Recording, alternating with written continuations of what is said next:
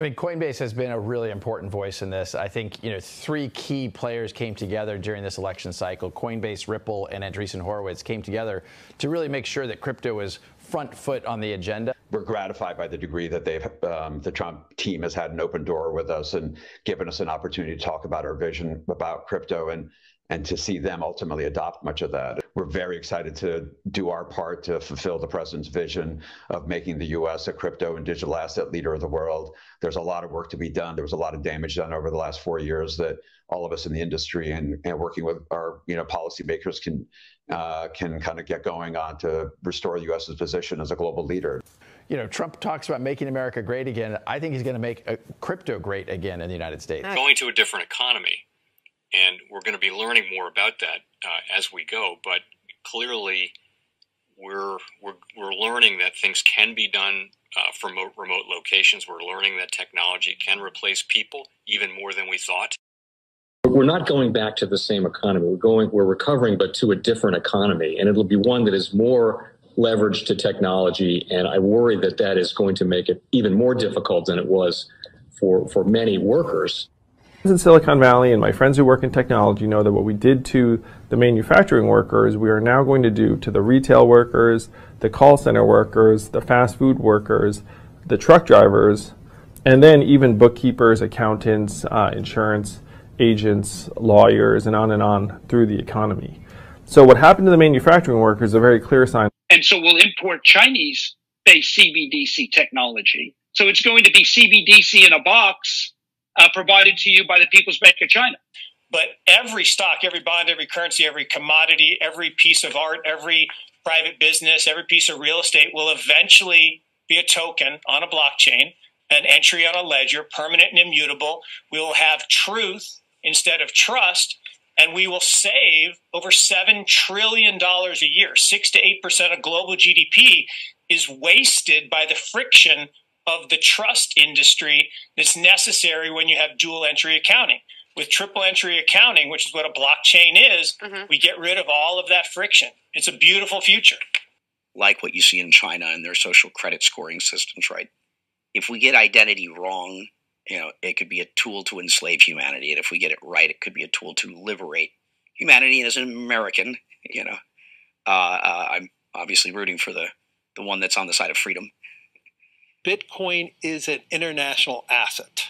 And also, I do believe the role of crypto is, it's digitizing gold. I actually believe this technology is going to be very important. Look at it. We have been part of the huge revolution in investing through ETFs. We believe that ETFs will be changing the whole way we invest.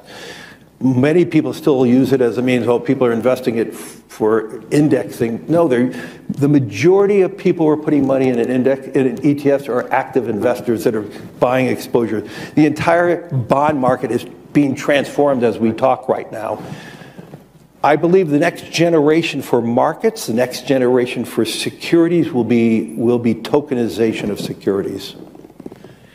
And if we could have that distributed ledger that we know every beneficial owner, every beneficial seller, we all have our code of who's buying, who's selling, instantaneous settlement. And think about it, it changes the whole ecosystem. Chinese bank ICBC has been hit by a ransomware attack, and the U.S. Treasury market, as a result of that, has been disrupted. This, according to the Financial Times. We're getting at more right now with Bloomberg's Shonali Bassick. Shonali, what do we know? Listen, we have the Financial Times now reporting that ICBC, one of China's largest banks here, was hit with a ransomware attack. And remember, they're a very significant intermediary in the Treasury market. The SIFMA has told its members that this has been part of the reason here that the system is kind of clogged up, if you will, during that auction that we saw a little bit before. The attack had prevented ICBC, according to the Financial Times, from settling Treasury trades on behalf of other market participants. A large executive at a major bank also telling the paper that such a large party on the fixed income clearing corp creates major concerns, potentially impacting the liquidity of Treasury markets. Now, it was not just a poor auction. It was absolutely lousy, and You know, when the dealers have to step in to save a treasury auction, that's a rare occurrence. And welcome to the Crypto Teacher. And guys, please like and subscribe if you do like what you're listening to.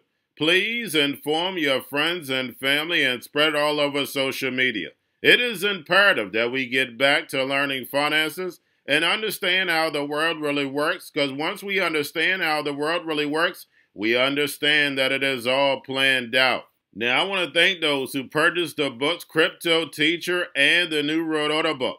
Remember, the New World Order book shows you how the world really works, and it is definitely time for you to wake up out of that sleep, especially in the times that we're in right now. And 2024 is going to be one of our most entertaining years. We have the presidential election. We have the drums are beating. We have the emerging markets going to be flipping the switch on the fourth industrial revolution. And they finally start to cut rates. And we know Japan is going to start raising rates. And those trillions of dollars that are sitting in money market accounts are going to start flowing over to the emerging markets. And we know the master magicians are about to set up that distraction so they can cut rates while we still have inflation. And in the fourth quarter, once the election is over, the movie begins. And also, guys, I want to thank those who purchased the 3 kids' books. It's time to re-educate.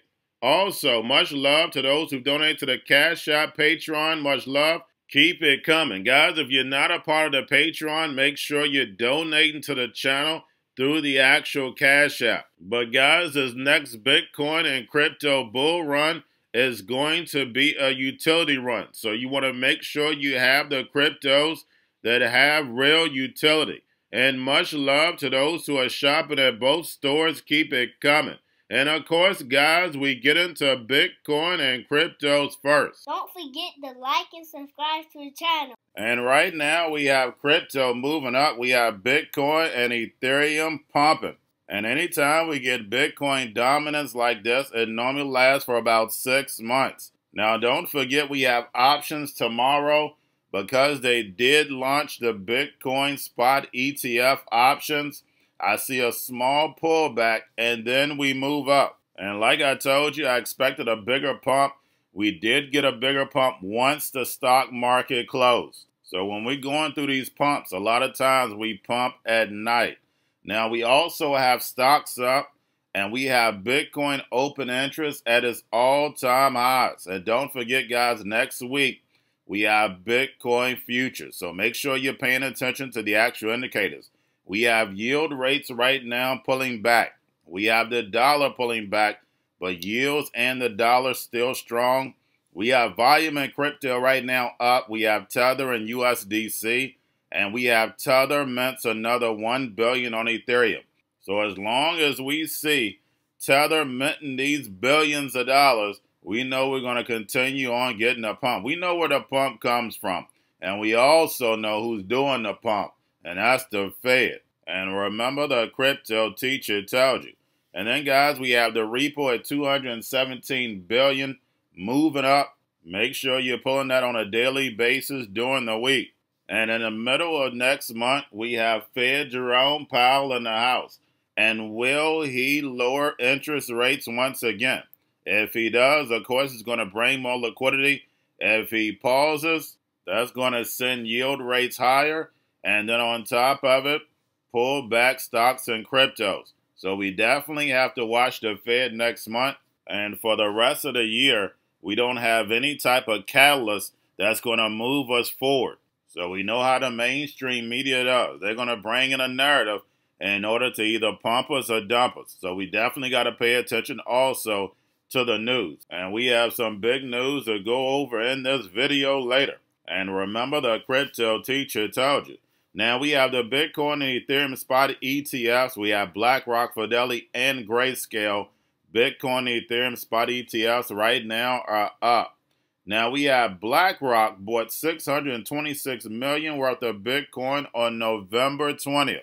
And again, the inflows have been big, but we know eventually we get outflows. So make sure you're paying attention to both. Now, getting over into a little crypto news. We have Bitwise files for a spot Solana ETF. So it looks like they're just getting ready for this new SEC chairman. Now we have Sui Network is back after being down for 2 hours. Also, we have Coinbase adds Floki, these meme coins. And remember, Mika goes into effect December 30th. So we're going to see how crypto reacts. And also in the United States, we know their legislation is going to be similar to the EU. Now we have Coinbase takes the #1 spot in finance on the iOS App Store in the United States. And we know when Bitcoin is this high, the sheep are going to come right on in. And we know they're going to get destroyed. We've seen the movie before, and we know the narrative on the television. Bitcoin is going to 200,000, going to 1 million. Guys, we know it never goes straight up. We always get a plunge before we do make that big move up. And we know they have to build this fourth industrial revolution, and that's what these digital assets are for. Now we have Coinbase Wallet launches USDC rewards, offering a 4.7 APY just for holding USDC in your on-chain wallet. I'm not your financial advisor, not financial advice. Please do your own research. But we know with banks right now, they want you to do a minimum deposit to get that type of APY or hold your money for a certain period. With Coinbase, and asking for any minimums and no lockup period. And this is perfect for people new to the space because they can learn the technology without taking any risk. And remember, the crypto teacher told you. And then lastly, guys, while everybody's looking at Bitcoin saying, look, it's going to hit 100,000, we have Mastercard and JPMorgan link up to bring foreign exchange onto the blockchain. And yes, you heard that correct. Guys, everything's going to be tokenized and put on blockchain, and you're talking about $1 trillion industry. And it's the same banks leading the charge, because we know the banks are the biggest what? I'll let you finish that. Get in the lab and get prepared for this fourth industrial revolution, because the robots, algorithms, and drones are about to take this economy over, and the sheep are about to go inside the metaverse because Doge is going to put them at home. And remember, the crypto teacher told you, because he knows when it comes to the NWO, it's all planned out. But that's all I have for you. Don't forget about the books, Crypto Teacher and the New World Order book, plus the 3 kids books. It's time to re-educate. Also, new to cryptos, Coinbase, Bitrue, Binance. Do not forget book links and crypto links are in the description. The stock channel, guys. Don't forget to go like, subscribe, spread everywhere. You have your Kobo, your chip stocks, your banking, your gaming. While everybody's sitting at home, get on stocks, the Seaver, the biotech stocks. And while everybody's at home wishing they were still getting that free money, what are they doing? Drinking and smoking weed. Don't forget about those stocks, and you have a wonderful day. The most powerful person in the world is the storyteller. The storyteller sets the vision, values, and agenda of an entire generation to come. Steve Jobs. And guys, you know I truly believe in this. When you look at the New World Order, they're the storytellers. And that's the reason why I wrote my New World Order book. But guys, now it's time to change the current generation. And I wrote 3 kids books. You know I love the Trinity because I understand the power that's in it. So I have 3 books. We have an opportunity to change the generation, to educate, not just me, but I want to show you that I take action on a daily basis. And I want you to take action on a daily basis. Whether it's your job, whether it's in your community, we have an opportunity right now to educate the masses. I posted this on my Twitter account. Please share, but this is a short clip of the 3 books. There's going to be a clothing line and action figures. Please get these books for your kids, nephews, cousins, friends, so therefore we can start the re-education now. Because as we see, the 4th Industrial Revolution foundation is definitely here. Robots, algorithms, drones, taking humanity out the picture. We have to re-educate. But let's get into the video. Part 1. King Joshua and Drama Team save the village. Part 2. King Yashu and Grandma Tanya save New York. From COVID 33, Part 3. King Yashua and Grandma Tanya goes to China. It's mandatory to get Part 1, Part 2, and Part 3 of this series. It's time to re-educate Generation Z.